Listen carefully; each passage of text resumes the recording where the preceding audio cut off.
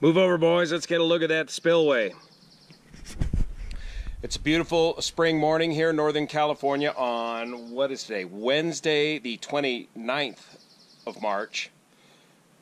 DWR, fortunately, has just come out with some great new drone footage showing the edge of the spillway as they shut the water off the day before yesterday. So we get to look and see what kind of damage the spillway sustained, or how well the temporary repairs held up. And there's also a fair shot of what the debris field looks like in the Thermalito diversion pool at the tail race of the spillway. So let's take a quick look at that. Now, why are these guys so concerned? Well, if you've been following the series closely here, you understand that the main spillway, the busted main spillway, is the only way we're going to get through the spring runoff season safely at Oroville Reservoir. The Hyatt power plant alone cannot spill enough water to keep up with the inflows with this spring's runoff. The Hyatt can provide about 12,000 CFS of outflow, and estimated spring runoffs are going to average something on the order of about 27,000 CFS. If the main spillway gets damaged to the point to where they can no longer use it, they would be forced to use the emergency spillway, an option that nobody wants, including the Department of Water Resources. My name's Juan Brown. You're on the Blanco Lirio YouTube channel. Let's take a look at this drone footage and a quick look at the weather and the real-time numbers. Wednesday, 29 March. First, let's go back and recalibrate our eyeballs as to what the spillway looked like after emergency repairs were implemented and before they started pouring water over it. Of particular interest is to see how well the shotcrete repair held up at the face of the spillway. Of particular interest may be the left side, the viewer's left side of the spillway, where it looks like that has been eroded back the furthest. Here we can see the drain pipe sticking out of the bottom of the shotcrete repair.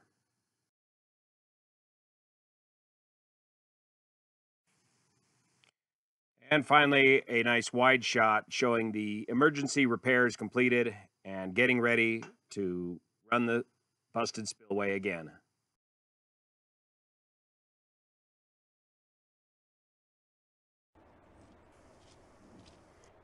Here's that footage from back on 17 March when they first reopened the spillway waters.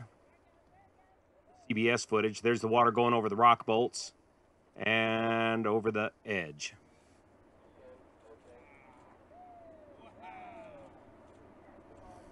Where they quickly ramped up the water from 0 to about 40,000 CFS within less than an hour to avoid additional head cutting or erosion right here at the end of the spillway.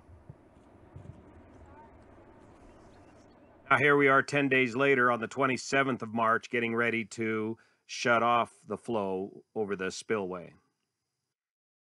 Note after 10 days how clean and clear the water's running through the newly formed canyon. This is approximately 40,000 CFS. The water's flowing nicely off the edge into the plunge pool with what looks like pretty minimal erosion. Looking straight down into the plunge pool. Great shot. Now here's where operators ramp down the flow from 40,000 down to 35,000 CFS for a couple hours, then down to 30,000 CFS for a couple more hours, and then quickly down to zero flow. Again, it's the low flows that are their cause for concern for erosion. So every time you cycle the spillway on and off, you cause a little bit more damage, a little more erosion, and a little more debris in the tail race. But operators have no choice as they cycle between 835 feet, the lowest the spillway can flow, and 865 feet, the highest flood control number they're willing to work with. Now here's the issue with low flow. As they begin to shut the water off, you can see on the left side there, erosion starts taking place aggressively. Anywhere you see the brown water, that's erosion. Coming up, you can see the head of the rock bolts right there.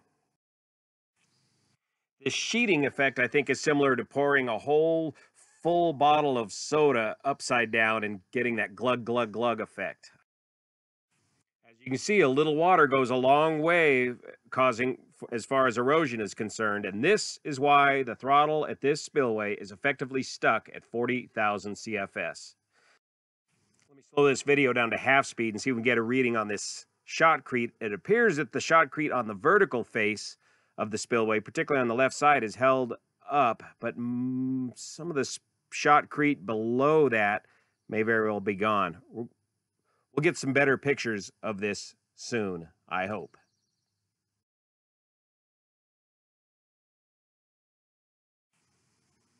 Now, there's quite a bit of debris there, new debris from this most recent spill, but as the drone backs out even further, we can see that the channel is flowing well from the Hyatt power plant, though it is got quite a bit of debris in there, and that water level is raised somewhat. Again, this is half speed.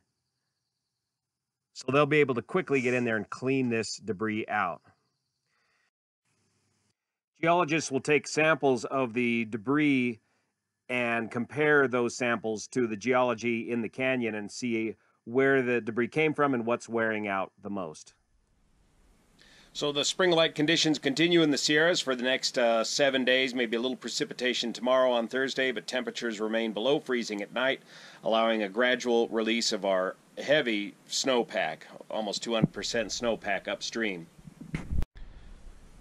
Currently, the Oroville Reservoir is at 838 feet, already up 2 feet since they shut the spillway off just 2 days ago. So they got a good 10-day plus window of opportunity to get in there and effect more emergency repairs to the spillway, clean out the debris from the tail race and the Thermalito diversion pool, and get ready for at least one more spill to get us through this spring, perhaps maybe two.